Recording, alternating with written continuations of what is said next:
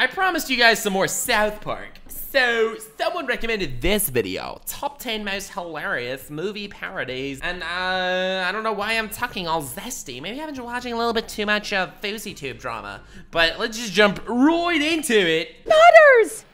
Precious. Oh my god. Could you bring back my precious? Full parodies, references, borrowed characters, and story arcs. I'm ready, baby. These guys have done it all Let's to wink go. at the movies that have shaped our culture. All right, so baby. let's review the Oh my god, he uses the Mr. Beast text. 10 best movie parodies on South Park. Number 10. All right. Independence Day. Okay. Chef, we're in a repeat. A repeat? When the kids notice they're living a rerun of Cartman's Probe, they Cartman's probe.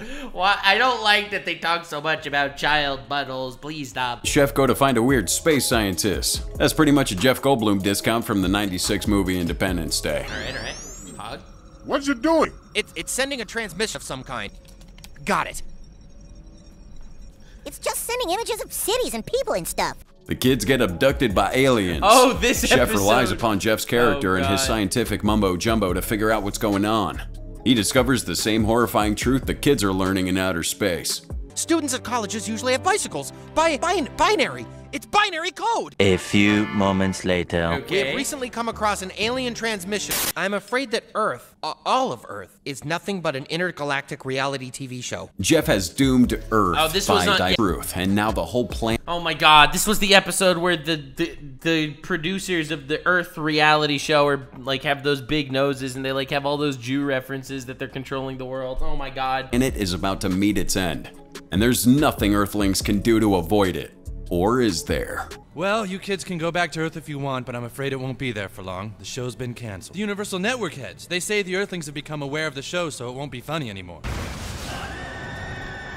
Jeff comes up with the same idiotic Oh, plan God, they used in that dude. movie. But thankfully, the kids are the ones who use some effective coercive methods. Yep, they get the Jewish kid in the group to go talk to the executive producers of the reality show, and with the power of nepotism, they save the day. God, I love this humor. Measures on the executive. Oh my god, dude, just look at them. It makes me so sad. I'm sure you'll see that if you give our world time, it will become even more outrageous and violent. There's even World War III to look forward to. And then we won't have to show So anybody the picture true. Kenny has of you guys sucking each other's guns. All right, Earthlings. Number 9. That's it. That's all they needed to hear. Let's go. Was that an Epstein reference? Children of the Corn. When I wanted to get rid of my mom's last boyfriend, I just called the police and said he was molesting me, and I haven't seen him for 3 months. Wow.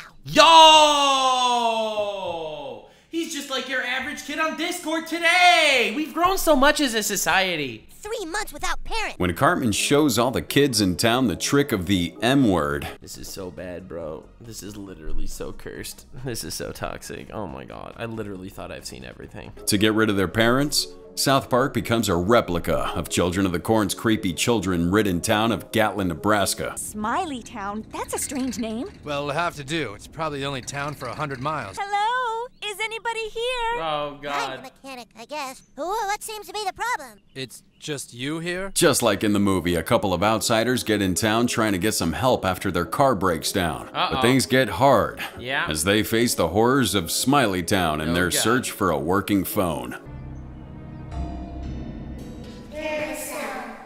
We want to play. Mark, Oh I'm scared. god. Don't be- Wait, who arrested the police? The outsiders get involved in a war between enemy children factions that have gone feral and regularly offer human sacrifices to their provider, John Elway, in the form of a statue downtown. But in the end, the outsiders manage to put some reason into the kids and get things back to normal. He won't take care of you. Your parents. Your providers. Oh my will. god. Is that a lesson? Doing? I'm ready to get myself to Mr. Elway. Oh my god, Butters, please stop, please. Here's our cell phone, dude. Will you call the police for us? Hey, looks like you're not so bad with kids after all. Number 8. Damn. The Shining. We are going into business for ourselves. You are all looking at the new owner, Blockbuster Video. Blockbuster. Sorry to hear that, bro. You should have invested in integrity. And we can watch movies whenever we want. Come on, you guys want to see it? You excited, Stan? Huh? Sorry, I'm watching a movie on my iPad. Only Oh! Randy Marsh could think that it was a great business idea to buy Blockbuster Video in 2012, and as Oh, I'm so always, sorry drags to the hear whole that, family bro. into an unwanted adventure in a solitary place amidst the icy mountains, exactly like in the plot in the 1980s, The Shining. Buddy flicks, chick flicks, all on Blu-ray or DVD. Well, what do you think? It's awesome. You should try to get it on that ancient civilization show so that people can see how cultures used to live. From day one, Damn. it becomes obvious what a terrible idea this was. But What a Randy surprise. refuses to give in. As days go by, all work and no play makes Randy a dull boy.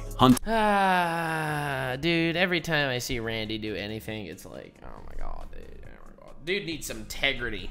Pronto. Dude needs to get high on that integrity ASAP. Hunted by visions of ghosts and obsessed with making his store thrive. Can I help you find something? Oh, I get it. Video stores are so old they have ghosts in them. Okay, thanks. I get it, but you're wrong. The war is over. Let's go rent a movie at Blockbuster. Ha ha ha. And since it couldn't end any other way, all the confinement and obsession transform into a murderous rage, leading Oh my Randy to God, try to what? kill his entire family. What? While Shelly burns down the place. Stan? Daddy wants to have a little talk, Stan. Dude, I do not trust anyone that wrote any of this stuff ever. I'm coming! I'm coming, Stan! This show's so stupid. Oh my god. Number 7. That's Blockbuster, ladies and gentlemen, a thriving gigalith of our modern day society. Inception and Nightmare on Elm Street. Now, how about this? Old sandwich in a baggie filled with maggots. Yeah! No, don't take my empty bottle. Give me back my sandwich! Whenever Okay. everyone discovers that Stan and Mr. Mackey are compulsive hoarders, they're sent to non-conventional therapy in the style of 2010's Inception's dream-sharing sessions. The idea is to travel through their unconscious mind and discover the root trauma that's affecting them. And when everyone enters Mackey's mind, things get dark fast. Hey, Naki! Oh, hi, Billy. Nice to see you. Okay. Come here! You're gonna die, Naki! Hold his legs! Oh my god. What? Whoa, wait, what am I doing here? Just like in Inception, the plot gets more complex by the second. Dude, I freaking love Inception parodies. Because Inception has a plot hole or two. So I love when they parody Inception by making it more and more wild. And every time Inception's parodied, if it doesn't get insanely crazy and nonsensical, it falls flat. With the show mocking this aspect of the movie at every step. To make things more outrageous, they solve Mackey's trauma by using Freddy Krueger to kill his childhood abuser. It's just like Rick and Morty. In the Inception parody, they literally also found the Freddy Krueger ripoff. Oh my god, why is his face a testicle? So many questions. More outrageous, they solve Mackey's trauma by using Freddy Krueger to kill his childhood abuser and banish him from his dreams and memory. No, Woodsy, okay? Don't touch my feet. Oh, no, Woodsy, oh god, why is there so much of this? please, I'll give a hoot, okay? Our dream bullets don't hurt it. There's a real hoot for ya, Woodsy! This makes no fucking sense. It's dead. After such a traumatic journey, Stan isn't even interested in unveiling his root trauma. He's just instantly cured. Or is he? But dude, there must be something in your past you're not dealing with. Don't care. After going through all that crap and seeing what happened to Mackie, I don't want any part of therapy. That wasn't your therapy. Number Oh my god. 6. Heavy metal. It's not actually cat urine, but male cats, when they're marking their territory, spray a concentrated urine to fend off other male cats, and that can get you really high. Okay, really high. This is like literally one of those Mudahar rants on our podcast where he's like, guys, did you know that cat urine, if ingested in just the right amount, it can get you high? Trust me, I know. And you're like, okay. An anti-drug talk at school does more harm than good when Mr. Mackey accidentally teaches the kids a popular method to get high and unleashes a cat urine abuse epidemic in town. Someone get PETA to react to this shit now. Do you feel anything? Well, Kenny, are you buzzed? No, what am I thinking? I shouldn't do this. Why is he throwing out the cat in the plastic bag? When the drug users get up all in their dream space, we get to see all the imagery and music from 1981's heavy metal. The animation style changes drastically, reflecting the one from the movie, and the user lives in an alternate fantasy world full of monsters and breasts. But where are the monsters with breasts? I know that maybe I'm a little bit weird. I'm a little too weird for South Park. But, monster girls? Oh, they're everywhere. I see that you're enticed by my daughter's awesome rocking. Whoa! Whoa! I couldn't stay away. Curse Brace your rockin'. The episode drops a subplot Incredibly and unfathomably based. within this world involving Kenny and Gerald Broflovsky fighting for the major boobage of the king's daughter. Sadly for them, all the epicness and breasts are nowhere to be seen in the real world. No! It's like me when I'm like, wow, Fifi, your VTuber model has some nice badonkadonks, and then you learn the truth.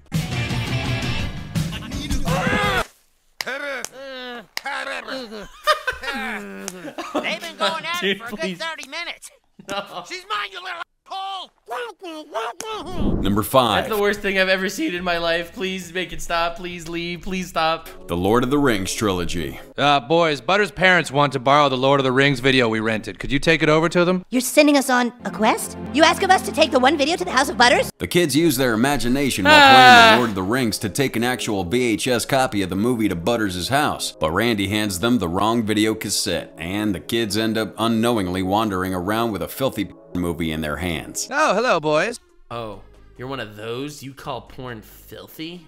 Wow. My father has asked that we bring you this copy of Lord of the Rings. Well, thank you very much, kind heroes. Look what we have for you to watch. Lord of the Rings. Oh boy, finally I get to see it. A few moments later. Whoa, what are you doing? The Queen and King of Stanza's house wish the Lord of the Rings returned to them. Randy and Sharon try to retrieve the video, but Butters has had a taste of its power, and it's changed him. Butters! Oh no. Precious. He does such a bad job. Could you bring back my precious? My precious, this is what he meant to say. My smooth impression is known as incredibly scary. Hobbitses. On the other side of town, the quest progresses as the kids come to know its true power. Only a paladin with a high constitution should watch the tape. Therefore, I think it is a job for you, Bro, that's literally everyone playing Baldur's Gate right now. Talangar the Black. A few The black nose shot. moments later. I'm not playing anymore. Whoa, wait, what'd you see? I don't know. I don't want to know. I'm out. Fearing the tape's power, the kids decide to mimic the Fellowship's journey into Mordor and return this cursed video to the evil place where it came from. Go with the tape, Butters. The evil place from whence it came. Come on, man, you had one job. Never letting go. Fine. Precious. No! They literally threw Smeagol into the fires of Mount Doom. Number 4, Cloverfield. Ever since your father got that stupid video camera, he thinks he has to film everything the family does. All right, here we are. Marsh family gathered for another dinner. A double episode loosely Dude, can you imagine vloggers? It's like they make Randy out to be some insufferable douchebag right now. All right, Here we guys, are. Marsh family another gathered for dinner. another- Meanwhile, the Ace family is out there pushing babies out of their vaginas just for the sake of content. Like, straight up, this is not a parody of vloggers. Vloggers are a parody of this. Dinner. A double episode loosely adapting 2008's found footage style movie Cloverfield, with Randy as the idiot handling the camera. It's the perfect excuse for the guys at South Park to experiment with animation format and narrative technique. Animation format and narrative technique sounds like a job for AI! But adding a tad of that absurdity to the mix, of course. Our world is facing a crisis of disastrous proportions. I'm talking, of course, about Peruvian flute bands. Por favor, buy our CDs de música. Gracias. As the kids actually travel to Peru to uncover older-than-time secrets buried deep in the jungle, Randy stays at home, witnessing and immortalizing the attack of the stupidest monsters ever. Oh no. But hey, at least we get to see the monsters here, right? Damn. What is that sound? It's my asshole. What is that thing? Stupid plot aside, we have to admit the episode is neatly done, and it perfectly mimics the original film in all its vacuity.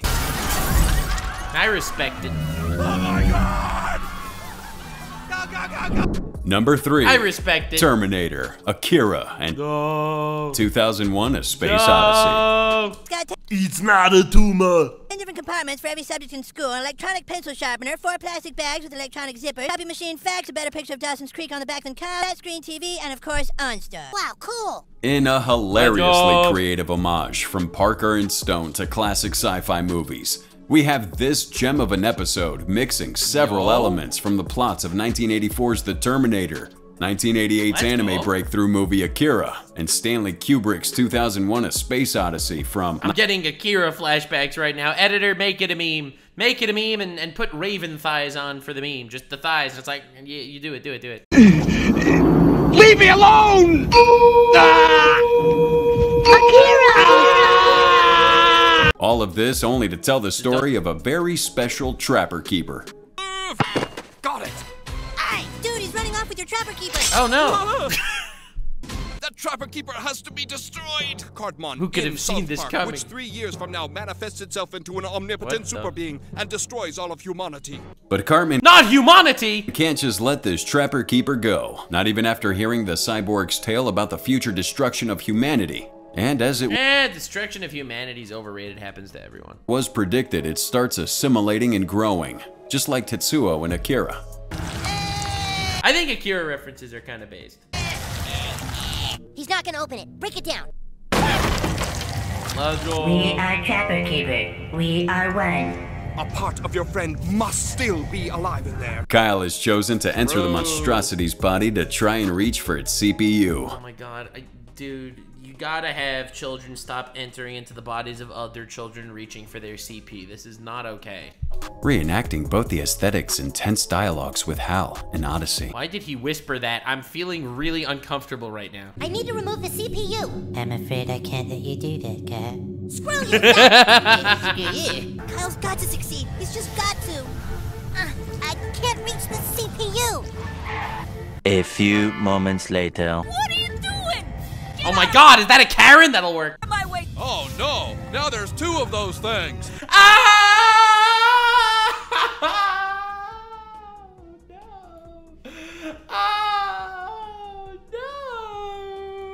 Oh no! Am I about to get fat phobic? No, I think that other thing is Rosie O'Donnell. Number 2. Oh my god! Oh my god, I'm literally crying. High School Musical. What's High School Musical 1 and 2? Dude, it's only the most popular thing with kids in our age group. Yeah, where the hell have you guys been? Hello? Disney's High School Musical was so ubiquitous in 2006 that even South Park had to do something about it. And oh boy did they do it. Creating a satirical masterpiece, making us see how stupid the thing really was to begin with. Well, I'm out, guys. If this is what's cool now, I think I'm done. I no longer have any connection to this world. I feel this so much! Me, every time Disney decides to put out something amazing. It's like, it all started from the Emoji Movie. Did you know that the Emoji Movie actually turned them a profit? And ever since then, they were like, wow, we just need to jump on some relatively popular shit, and we don't actually even have to make anything worth watching. We could just kind of coast off everything. Yep, that was Sony. Same deal, bro. Redoing The Little Mermaid and making another Indiana Jones and all that recent gobbledygook slop garbage. I feel you, Cartman. You and I, we are one and the same. I'm gonna go home and kill myself. Flipping the inclinations of the movie's protagonist and his obnoxious father, they drastically altered the plot of the movie and created one of the most hilarious one-shot characters we've ever seen on the show. What? Just put a melody to the words that you're saying and soon Dad, you'll be I want to join the basketball team.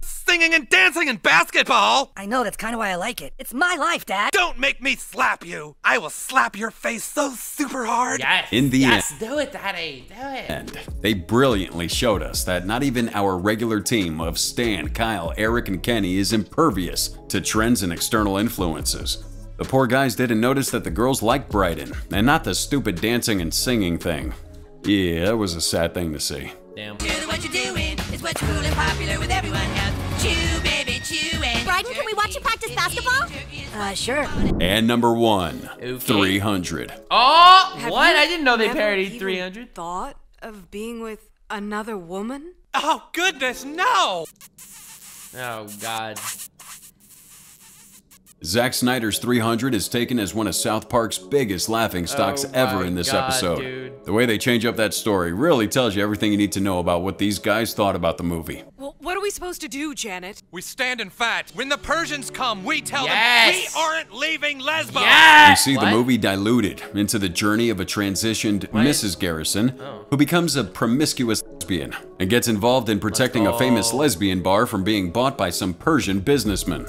What? This is Lesbos! This might be the worst thing I've ever seen, ladies and gentlemen. Thank you so much for being here. I really... I am ending my career today. If you don't mind, excuse me, I'm just gonna go to the other room and kill myself. Your blue carpet and gold curtain rods and shoving up your Persian butthole. Come on, seriously, let us in! They take 300's most powerful character, its Persian villain Xerxes, and completely subvert him when they reveal he is actually a big, masculine, sexually frustrated lesbian. I am all levels of confused. Whatever respect they had left for the movie, they threw it down the drain in the following sequences. I know you're actually a woman. I hired Mexicans to spy on you. They saw you working out at Curve. This is the worst shit I've ever seen in my life. Thanks for chilling with us, everybody. Please be sure to subscribe for more South Park. Oh my god, dude, that was abysmal. Jesus. Oh my god, dude. Well, we almost got canceled by my own internet and fat people, so I feel like this has been W of a stream all in all. That doesn't get much more exciting than that. That was something. Like, subscribe, and follow me on Twitch. Stay weird, fam.